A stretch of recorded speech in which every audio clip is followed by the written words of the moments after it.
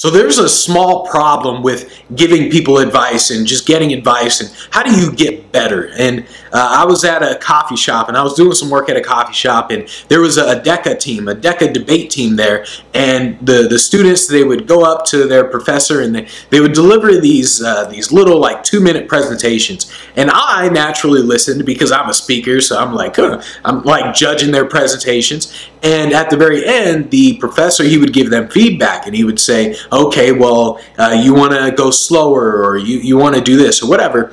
And I sat there and I just watched as this feedback happened, and I realized they're not going to remember any of it. When someone gives you feedback, if they give you too much feedback, you don't remember all that stuff.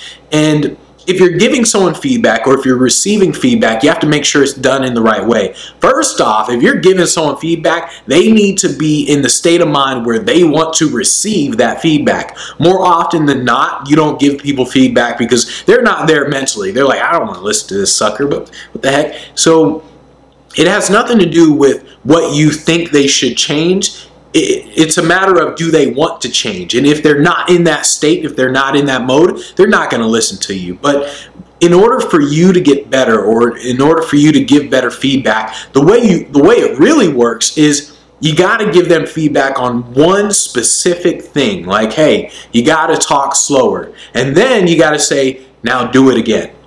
And once you have them repeat the process with that in mind, oh, I got to speak slower. This is how we do, and blah, blah, blah. They speak slower.